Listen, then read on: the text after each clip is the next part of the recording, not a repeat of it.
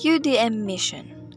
Universidad de Manila is committed to provide equal opportunities by developing the learner's knowledge, skills, and values through quality education and dynamic technology-driven systems in a diverse yet inclusive environment for learning, research, and community engagement.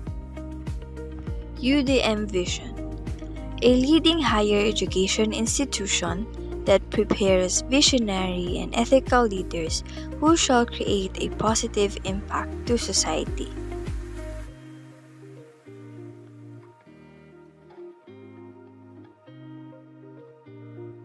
College of Engineering Mission.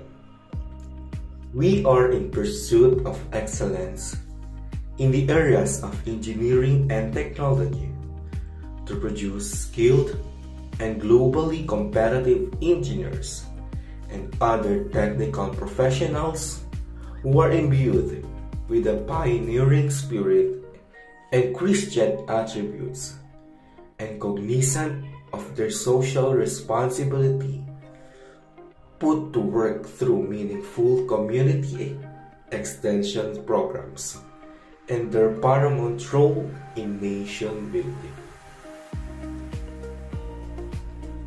College of Engineering Vision.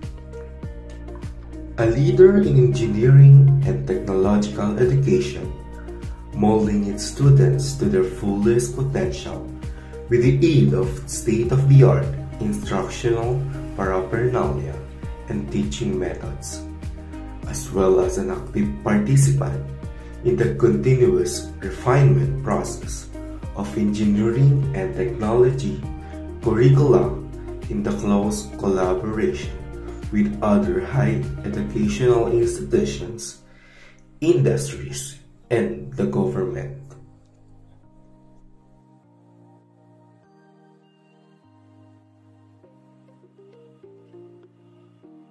Institutional goals. Scale.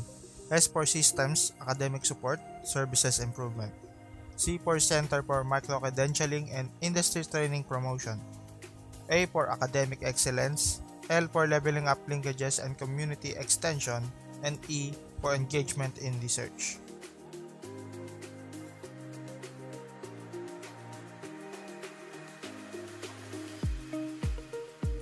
Strategic direction, QSS. Q for quality systems and performance, S for stakeholder satisfaction, S for sustainability and accountability.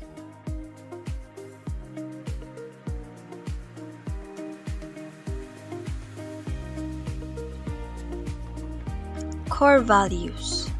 The core values of UDM is equal. E stands for ethics and integrity, Q quality and excellence, U unity and collaboration, A achievement and passion, and L for leadership and innovation.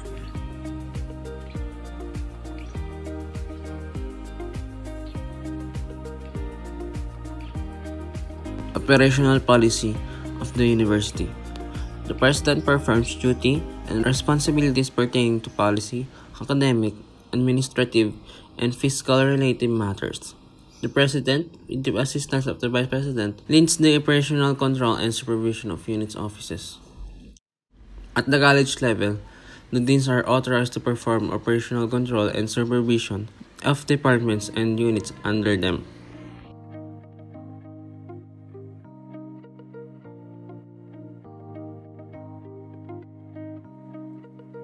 The objectives of the Universidad de Manila: systems, academic support, and services improvement. Center for Micro-Credentialing and Industry Training Promotion.